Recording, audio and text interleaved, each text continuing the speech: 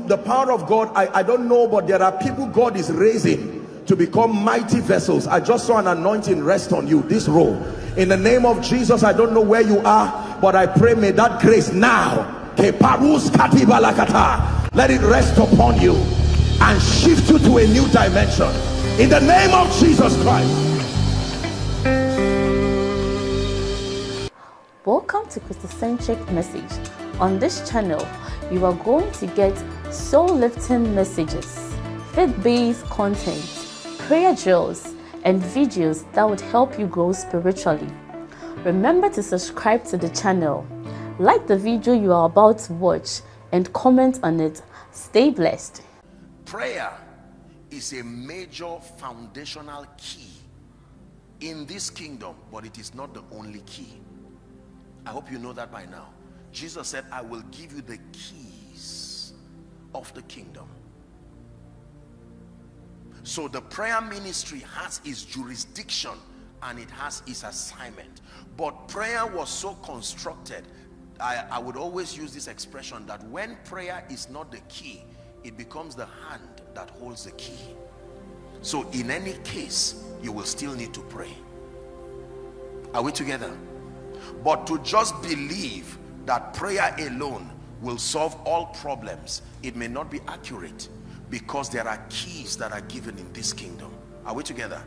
This auditorium has a number of doors, as I can see.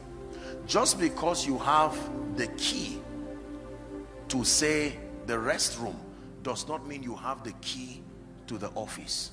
Is that true? If you need to use the restroom, you'll be happy because you have the key that opens it.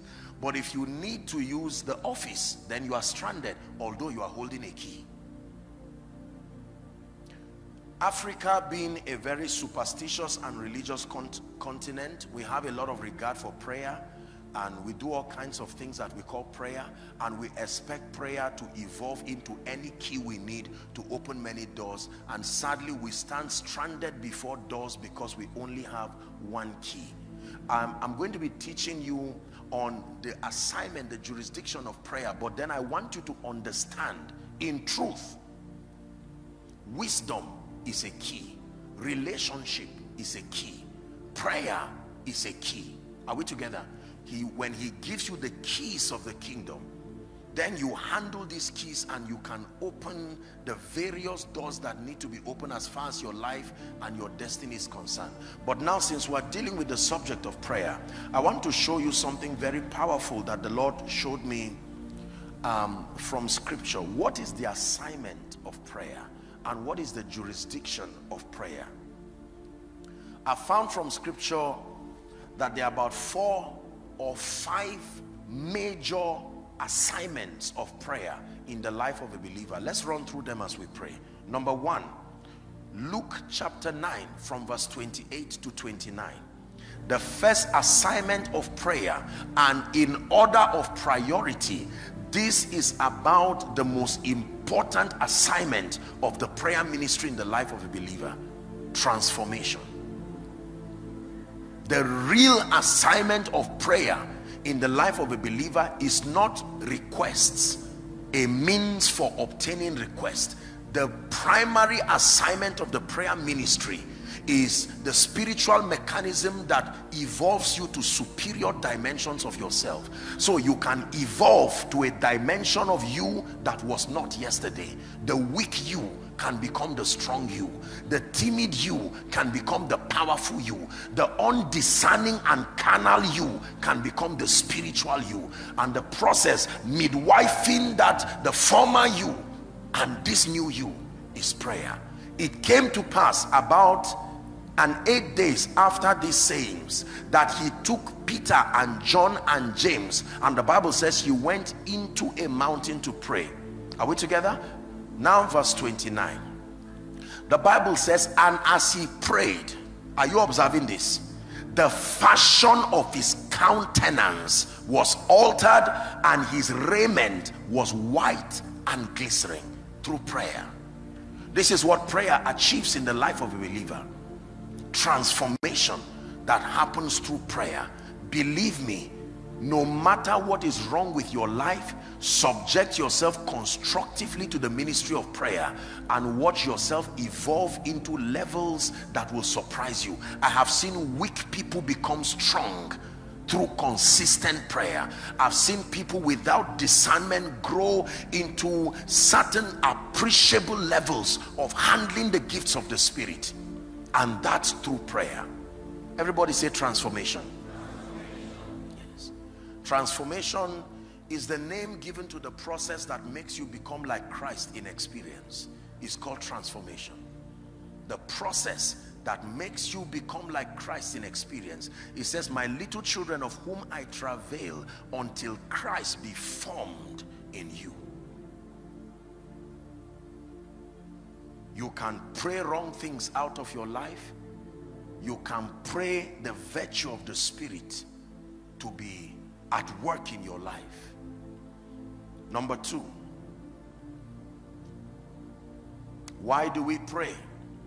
Prayer is the authorized platform, as revealed from Scripture, for making requests and obtaining promises.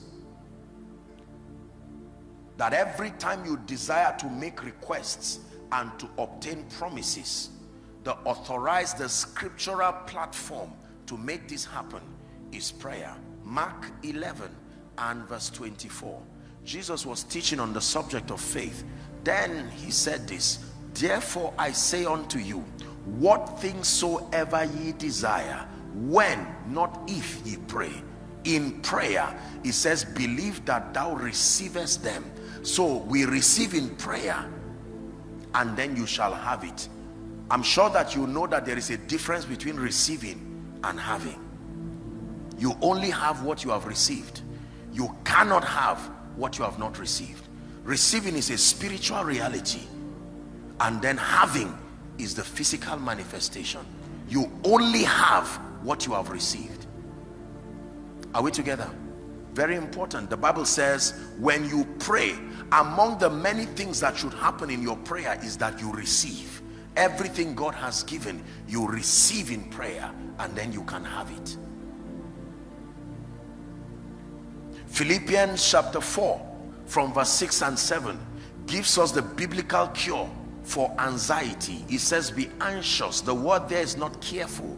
The word there is anxious. Be anxious for nothing, he says, but in everything. That means the prayer ministry covers every aspect of your life. There is no aspect of your life that prayer cannot cover. In everything, he says, by prayer and supplication with thanksgiving, let your requests be made known. Have you read that in your Bible? It never said to assume that God knows. Let your request, let the rent issue, let the family issue, let the issue in your job be made known unto God. Be anxious for nothing, he says, but in everything by prayer and supplication with thanksgiving, let your requests be made known. Next verse. And the peace of God. This is one of the ways God answers prayers. Peace is a voice.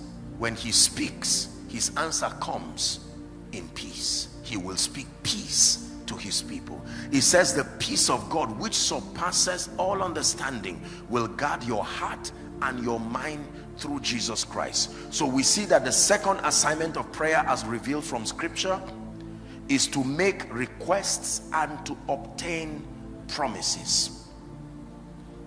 Number three, why do we pray? What is the purpose of prayer in the life of the believer? Are you ready? For decrease and for creation. Prayer is the scriptural platform that gives the believer an opportunity to make decrease and to create possibilities in your life.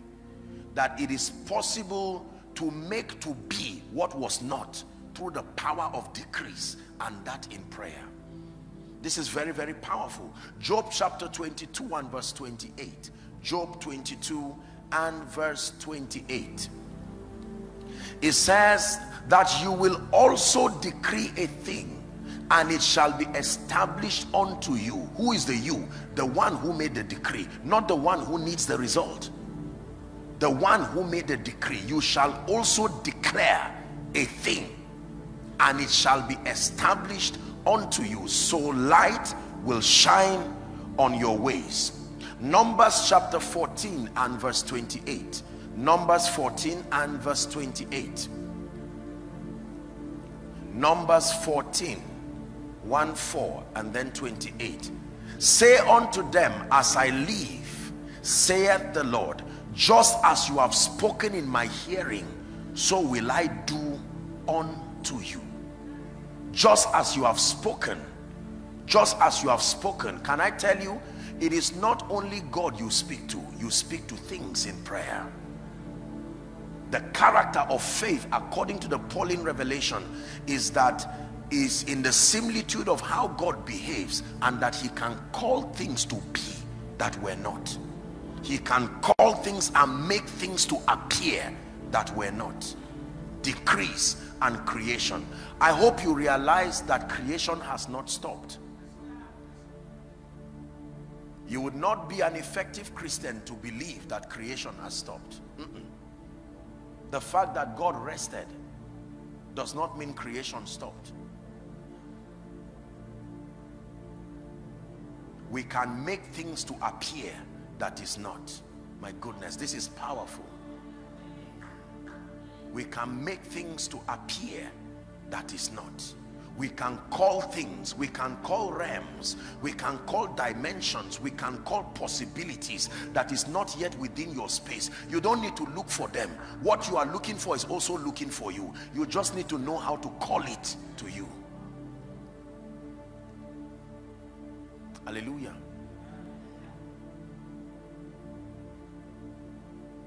In prayer, you can make decrees.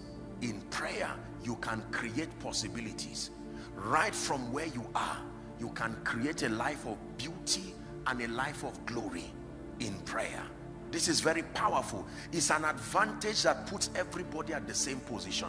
That regardless my limitations territorially, regardless my limitations by reason of my background, the prayer ministry, if understood, can veto those limitations and call into my life something I was not born with, and call into my life something my certificate did not carry. I can call possibilities into my life. You have to believe this. So there is no need. You see, this was what Apostle James was teaching, and we'll wrap up with that one. He said, from whence come wars and rumors of wars and all of these things? He says it comes from the lust that is in your heart. It comes as a token of the frustration you have for not having results. And he said it is unnecessary because everyone can ask and receive. So there is no need to be jealous. There is no need to be angry at another man's result. There is a possibility to also attract same to your life. Hallelujah.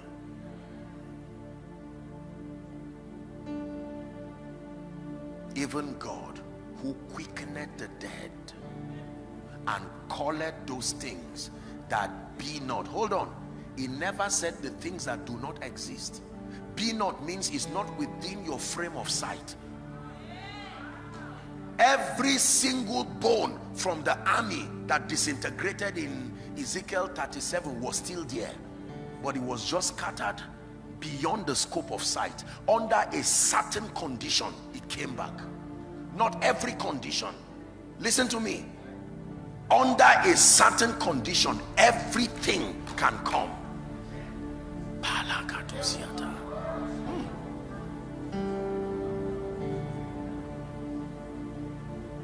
Your assignment is to use prophetic words to direct your results and your answers to your place. When you make decrees, listen carefully, when you make decrees and you create possibilities, and the raw material for that creation is the word of God. Remember, the Bible says, John 1:1, in the beginning was the word, and the word was with God, and the word was God. The Bible says the same was with God in the beginning. And then verse 3 says that all things, how many things? All things. It didn't say all spiritual things. It says all things. That means the unit of every physical material is not an atom. It is the word of God. Science has only exhausted itself. All things were made by him. And he said without him means outside of his influence was not anything made that was made.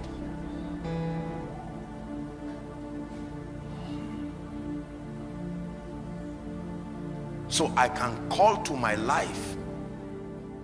When you look at me, all you see is not all there is. There are some things coming. There are some things coming. And it is not only things you call. You can call realms. You can call dimensions. You can call spiritual qualities to come to your life. Believe me, this is true. You can call the ministry of men to your life. The Bible says the king sent for Joseph and they brought him out of his dungeon. The king sent, which is word. He didn't need to find out where Joseph was. He sent and they brought him out of his dungeon. If the king sent for Joseph, there are things you need to send for. Listen. When Jesus needed to have a triumphant entry, he could not go at that state, and he gave an instruction. He said, go to a city whose road divide. You will find something there that is for me. Lose it and let it come. And if they ask you, what is your audacity? Tell them the king have need of it.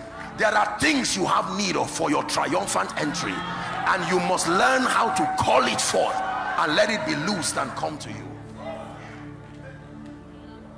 If they ask you, tell them the king have need of it.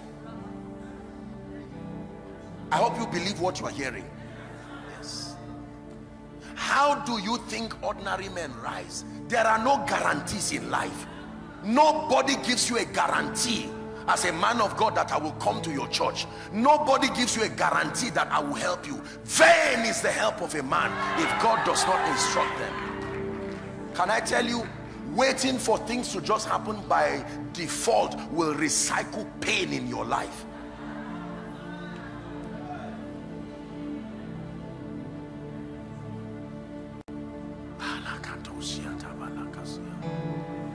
You can call things. Everything has an ear. Biology misled us, even though we respect it, to say there are living and non-living things. Interesting. Everything is alive. It depends on who is speaking. Everything is alive. It depends on who is speaking. There were other people who spoke and the bones were quiet, but the prophet said, I prophesied as I was commanded, and there was a sound.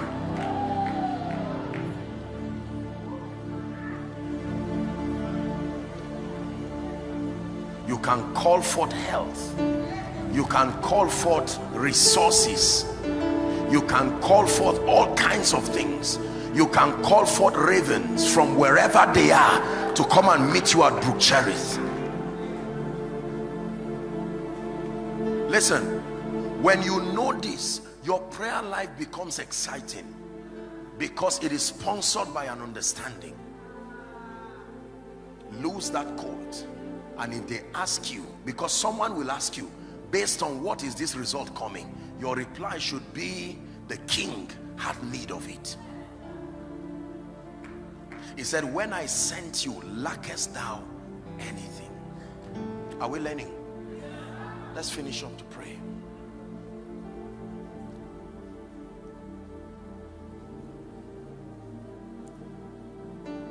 In fact, let me stop here and just show us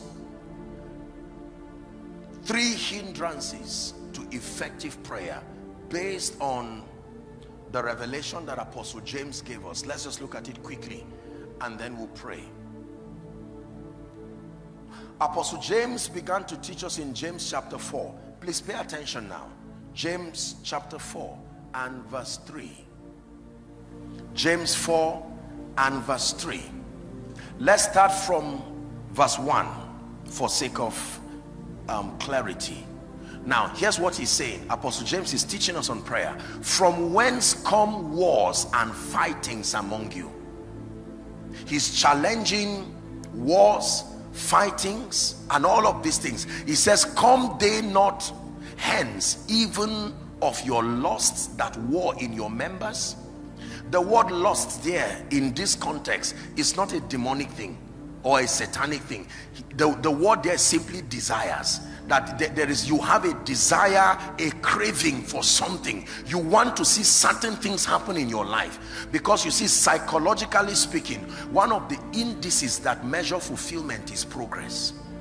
To the degree to which you perceive you are moving forward, you will find fulfillment. If at any point you find yourself stagnated, it has an effect on you. So he's saying, from whence come your frustrations and all of that? Is it not among the lusts that war in your members? Verse 2, ye lust, desire now and have not, and your desperation even gets you to a point where you kill, and desire to have and cannot obtain. Ye fight and war, yet ye have not, simply because ye ask not. He's saying there is no reason to fight, there is no reason to covet and be angry at another person's testimony. It's unnecessary. It's an insult to the benevolence of God. He's saying when you hear that God is doing something, there's no reason being angry as if it was only one left and it was given to another. He said the only reason why you do not have is that you do not ask. Then verse 3, he now begins to give us the template for effective prayer and what to guard against. He says, ye ask. So there are people who have done the asking and yet receive not. He teaches us that it is possible in your prayer life to ask and yet not receive. And he tells you why. He says, because ye ask amiss. Everyone say amiss. He uses a very interesting word, amiss, that ye may consume it upon your lust. One more scripture and then I'll build together what he has said. Amiss there means with wrong motives. That means your motive is already corrupted for desiring it. Are we together? Even though you are asking, but hidden within your heart is a corrupted motive. James chapter 1, same James chapter 1 from verse 5 to 7. James chapter 1 from verse 5 to 7. Here's what he says. He's dealing with the issue of lack and how to want every time you lack. If any of you lack, not just wisdom, he's teaching on lack, how to get when you find out that you are in lack. If any of you lack, he says the cure for lack is to ask of God. He was speaking with respect to wisdom, but it is not limited to wisdom. If any of you lack wisdom, he says, let him ask of God, that giveth unto how many men? And how much does he give? God gives to all men, and he gives liberally and upbraided not. He says, and it shall be given to him. Verse 6, reading to 7, he says, but let him ask in faith. This is another condition, nothing wavering. For he that wavereth is like the wave of the sea, driven with the wind and tossed. 7, serious tragedy here. For let not that man think that he shall receive anything of the Lord. So Apostle James gives us 3 reasons why prayers are not answered. Number 1, asking amiss. You know what it means to ask amiss? To ask amiss means to ask outside of the provision of his will, to ask without a scriptural backing. This is where ineffective prayer comes. Most people just pray superstitious prayers. Most believers pray communicating lamentations, and just because they've dissipated energy in praying amiss, they believe that because of the time they will be heard. To ask amiss means to pray outside of his will. He said, this is the confidence that we have Apostle John now was teaching us that when we ask anything in accordance to his will, he hears us. His will means his word. Listen to me. Wordless prayer is prayer that is unanswered. God is touched by the feelings of our infirmity, but he responds only to his word. You have to understand this. There are no sentiments when it has to do with exalting the word of God, because he has exalted the word even above his office. He chose to submit to the word. So when you pray an emotional prayer, it will only comfort you because you are expressing your pain, but there is no answer guaranteed from scripture. The first assignment of a believer, therefore, in approaching prayer is knowledge. Not praying, knowledge, so that the things you are asking for will be in accordance to the will of God. The guarantee that God will answer you is that you are praying consistent with scripture. Most believers do not pray in accordance to scripture. Most believers, I can tell you this for free. Most, with all due respect and honor, most ministries do not pray approaching the prayer ministry with intention and with spiritual intelligence derived from scripture. And so we find out that we keep saying a lot of things and dissipating energy, and we hardly receive answers to prayer. The margin of energy that is dissipated in prayer versus the result that comes is so small and it's not motivating enough. This was the frustration of the disciples. Teach us to pray. There's something about our prayer life. We can't keep shouting and yelling and rolling around and like as though we are the prophets of Baal. There is something about the accuracy of your prayer that for every time you dissipate energy, there are results that justify it. Can I tell you the truth? I believe that is in the heart of your man of God, that for every time you come here praying, that by the next time, even if it's morning and night, the distance between morning and night, you should return with strange results. That you stand here and say, what happened? I know I said this in the morning, and by evening God has taken 5 months and put it in one day. Can I tell you, every time you receive real results, you become too grateful to be quiet. The greatest motivation for evangelism is personal results. Read your Bible. The madman in Gadara, the woman at the well, every time people obtained genuine personal results, they were too grateful. Even when they were instructed, don't tell anybody. How do I hide that God lifted me? How do I hide that I've entered another realm? How do I hide that the favor of God is upon me? Can that be hidden? Evangelism was supposed to be a byproduct of consistent results in the life of the believer. Let me repeat, evangelism was designed by the intelligence of God to be a byproduct of consistent result. Your audacity in inviting people is based on your personal testimony. Come see a man who had told me. It's not a suggestion. Come see a man. I'm calling you with a guarantee. And when they came to Jesus, they came because the woman asked them to come. But when they encountered him, they said, now we believe. Not just because you brought us, paraphrasing, we have seen him for ourselves. I'm agreeing with your man of God in prayer that beginning from tonight, that you will shift to another dimension of results in the name of Jesus Christ. Can I tell you, do not downplay the power of results. Do not downplay the power of results. The end of any argument is results. Results that are derived from scripture. Because how they come is also how they are maintained. Are we together? Praying amiss means to pray without a scriptural backing, without faith, with wrong motives. That in approaching prayer, You must approach prayer knowing this, that if I pray with a wrong motive, a motive that does not seek to bring glory to the Lord through that result, it is within the power of God, based on my motive, as an act of his mercy, to deny me that answer. It is not every denial to answer that is demonic or satanic.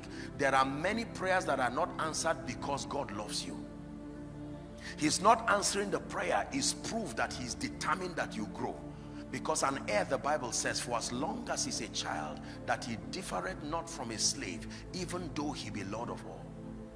No matter how you love your child, you will not take the key to your car and give a 6-7-year-old child.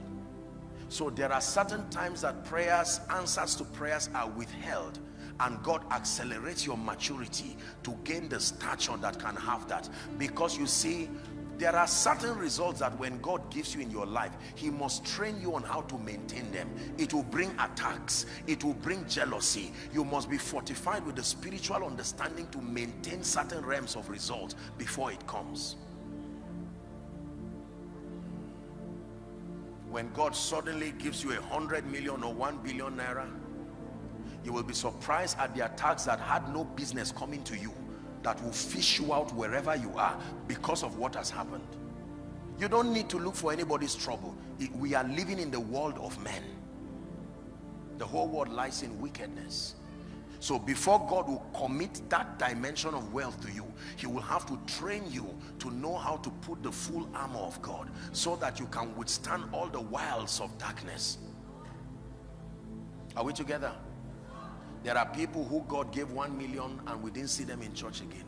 They ran away, did all kinds of things until it finished, and then they run back. Because you see, every time you forget your source, remember Abba. The prodigal son, for as long as he was with his father, there was no lack. The day he left, lack began. He depleted until he was eaten with swine. He said, how many hired servants has my father, and I am here feeding with the swine? He says, I will arise and I will go back to my father, and I will say, Father, I have sinned against you and against heaven. I am not worthy to be called your son. Take me as one of your servants. The moment he met his father, there was restoration. The signet ring was put on him again. The robe of royalty came upon him, and a fatted calf was killed for him. Hallelujah. We are going to pray.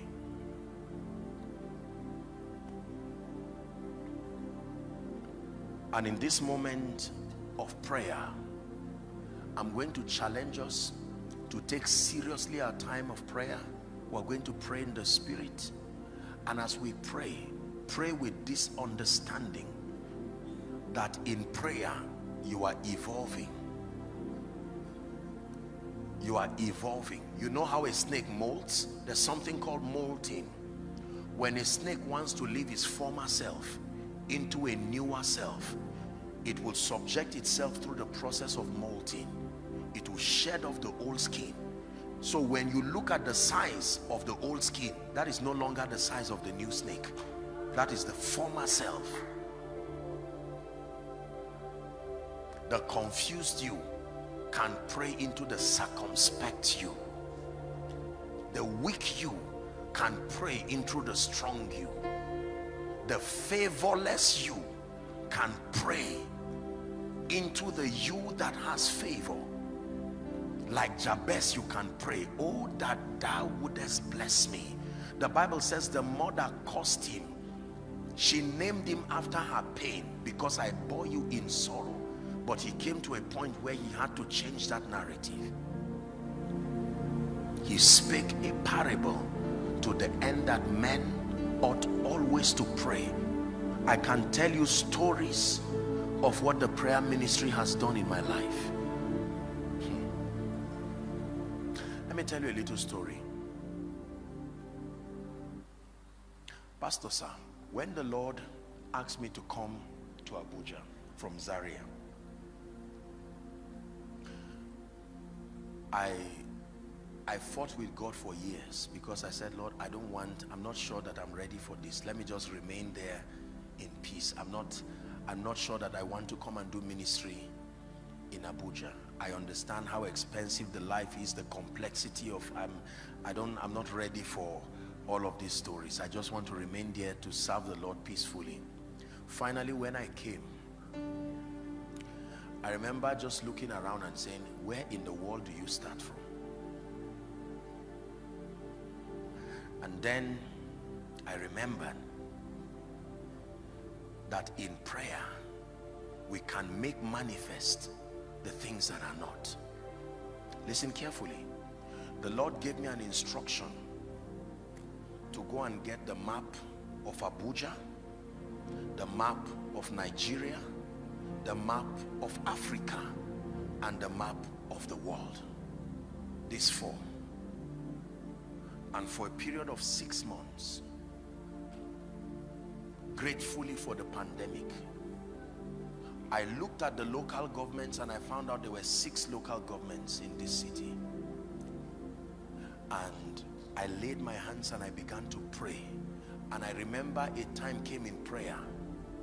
I don't know what it is that happened to me. Abuja became small. I don't mean to be arrogant. You understand? I sincerely, I looked at it and it suddenly, you know how like you are looking at a child playing. I said, what is the population in this city? And it suddenly became small. Building up yourselves on your most holy faith. Prayer with power deflates challenges, because every challenge comes in its magnified form. It takes the prayer ministry to deflate it to its true size. It is the character of Satan to magnify simple things and make it, how will I get this 1 billion? How will I get this? How will this happen?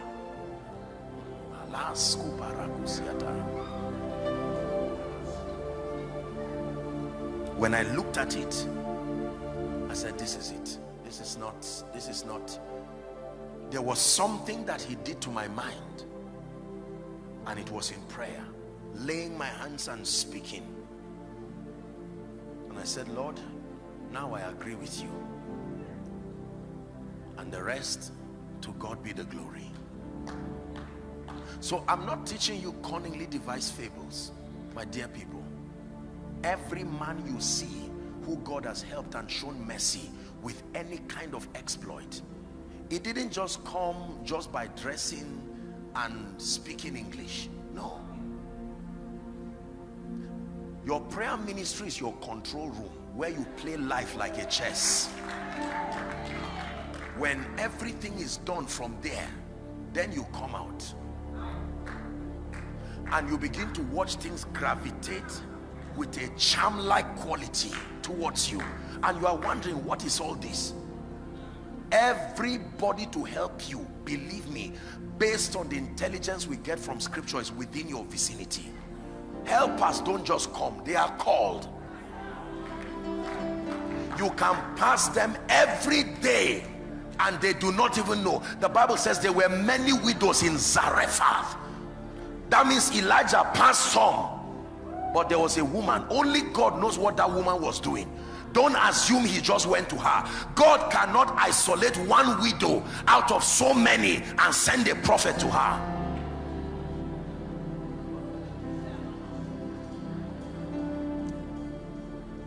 Hallelujah. Sometimes when you see, it's good to give testimonies, but sometimes testimonies can be misunderstood. That's why most times men of God just keep quiet and they don't want to say things, because people misunderstand it for pride and all of these things. But I can tell you this: if you understand the ministry of word-based prophetic prayer, you will change your life like night and day. You will marvel and wonder.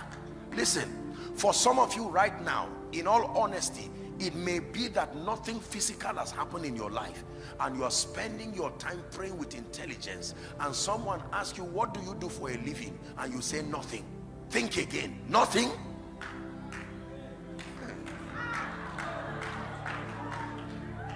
You spend time praying and they ask you, what do you do? And you say, nothing.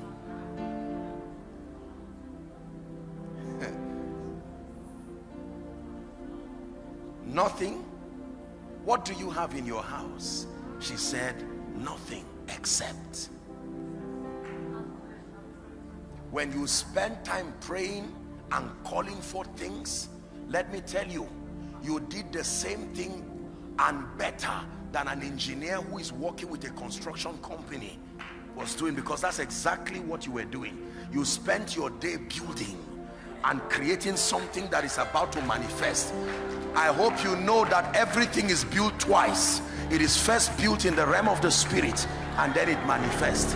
So the next time you spend time praying and you say nothing, think again.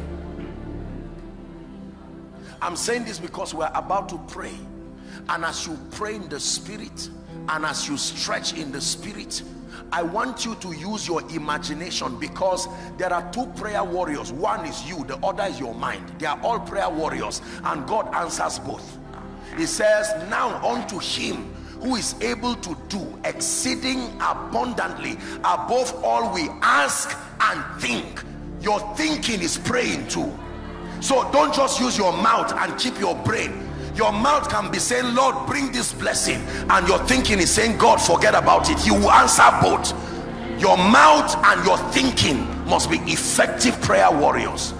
Your mind must participate in your prayer. Hallelujah. Deuteronomy 28 from verse 1 and 2.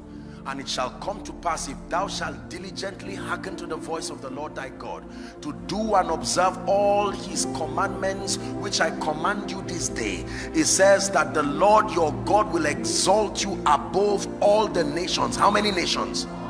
All the nations. This is not a parable. It was a literal statement. When I read the Bible, I believe it. I truly believe it. Dearly beloved, I hope you were blessed by this message. Do not keep the video to yourself. Share to as many as you can to help them bless. Check our homepage for more of our messages. Subscribe to the channel, comment on it, like it. See you on our next video. Bye. Pray, pray, pray for your destiny. Salas kade bashkana kata branda kate katos.